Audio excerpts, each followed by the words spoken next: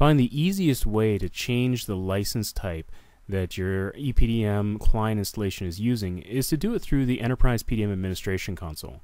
Just go to Help and About SOLIDWORKS Enterprise PDM Administration, and then you'll see a drop down. So under Client Type, you can hit the drop menu, and you'll see the 3 different client types here. So you can choose either from the contributor or the editor type of license. All you have to do is select whichever one you want to use. So for instance here, let's say I want to use contributor. Just select it, hit OK, and as it says, I just need to restart my computer and the update will take effect.